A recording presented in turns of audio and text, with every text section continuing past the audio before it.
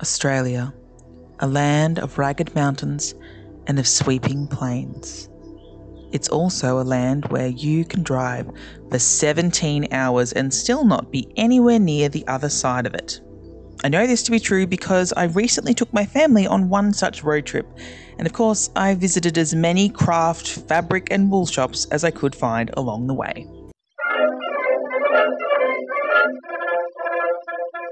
Hello lovelies, welcome to Amy of Melbourne. My name is Amy, obviously, and today I'm going to be taking you through my recent road trip from Melbourne all the way up to Brisbane in Queensland and back down again. This trip is obviously a family holiday, but I also went to stores that sold fabric and sewing supplies and wool, all sorts of things.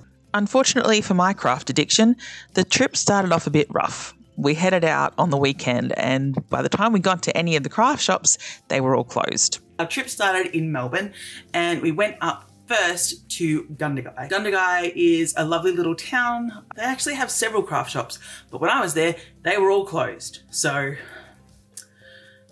bugger. Gundagai is famous for the dog on the tucker box, which is a really, really tiny little statue on the outskirts of town. But apart from that, it's also just a really great place to be. From there, we went up to Goulburn. We did not stay in Goulburn, but you can see the big merino and go inside it and look out its eyes. If you didn't know, Australia is actually a massive worldwide producer of wool, sheep-related products of all kinds. It is said that Australia was founded on the back of a sheep. We continued our journey upwards. We went all the way through Sydney, out the other side to Newcastle. Newcastle was beautiful. Some of my favourite shops that I went to for the entire trip were in Newcastle. The first was On Point Needlecraft and Patchwork, who have a huge range of quilting fabrics and needlework, as well as craft classes. Also, I went to the most amazing Miss Aliejane's shop. I actually did an interview with Ali, but unfortunately the audio didn't work out well. So you'll just have to listen to me tell you her message, which was that apart from her amazing fabrics, which come from Japan and they're incredible, she also has so many beautiful handmade things specifically and specially for travel. So please go in and check out her shop. It is absolutely gorgeous. It is a vibe. Ali herself is an absolute gem and everyone should go into the shop, even if it's just to have a chat with her. But you should also buy her stuff because they're all incredible. Dr. Carl's wife also buys fabric for his shirts from here. So if you know who that is, then leave me a little science emoji down in the comments. Also Zig Zag, where I found lots and lots of bag making things. They also had a huge amount of quilting products and sewing machines, embroidery threads. They're absolute experts in everything that they sell, so you should definitely check them out if you're heading through Newcastle.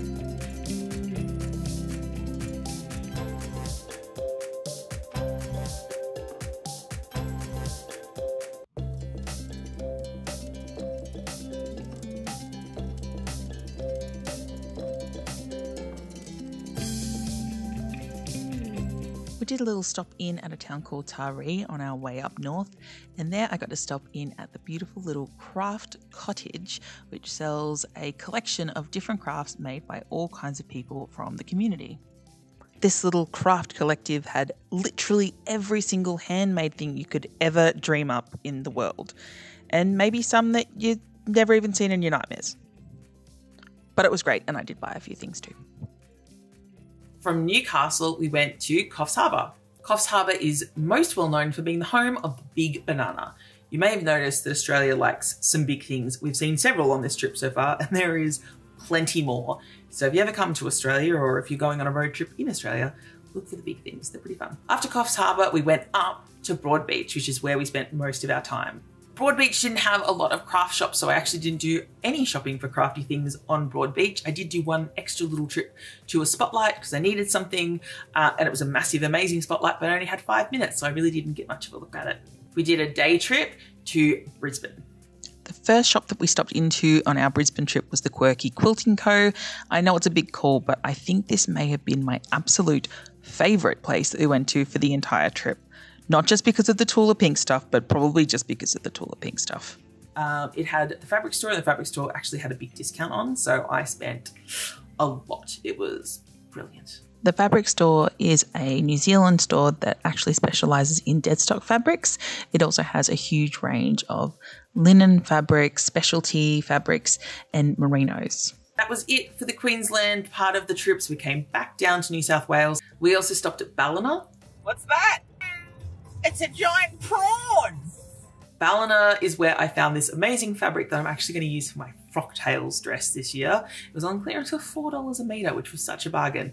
If you have been to Frocktails or are going to a Frocktails anywhere in the world, let me know. What are you making?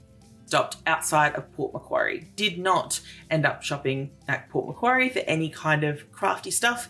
Instead, we played football in the park. Go get it! Run!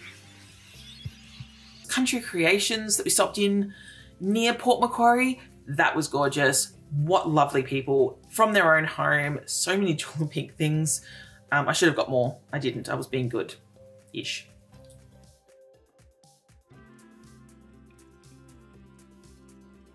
Before we got to Sydney, we stopped into the lovely little town of Toukley. There I visited Set on Sewing and Craft, which was absolutely gorgeous, and I honestly spent a little bit too long in there. They had bag making, quilting, sewing, yarn.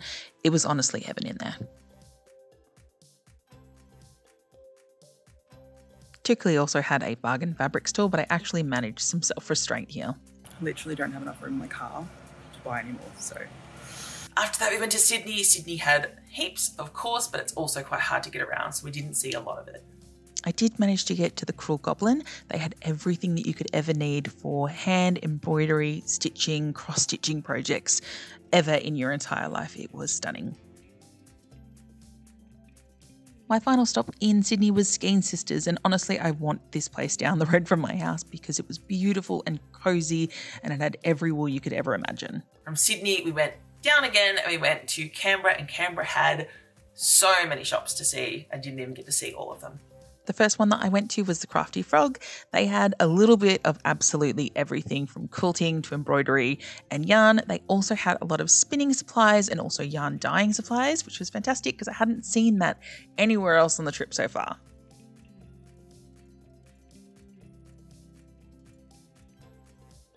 I also got to visit Weft and Warp. They specialise in garment fabrics, all kinds of special dead stocks and wools. They also have a heap of patterns that you can choose from. And then finally we came home. Thank you so much to all of the owners of all the craft stores and the fabric stores that I went to for allowing me to film inside of your stores, and also for doing little interviews for those who did. Thank you so much. I can't tell you how much I appreciate it. I also want to say thank you to my family for putting up with me filming and going into so many craft stores and shopping and spending money. Love you guys. Of course, I'm going to put all of the information for every single craft shop that I went and saw on this trip down below. I've also got a full blog post of all of the craft shops that I had on my list to go to, all the way up the East Coast, Brisbane, right down to Melbourne, back up again, a little bit to the sides. You know, Australia's pretty big. It's hard to fit them all in one video, let alone one road trip.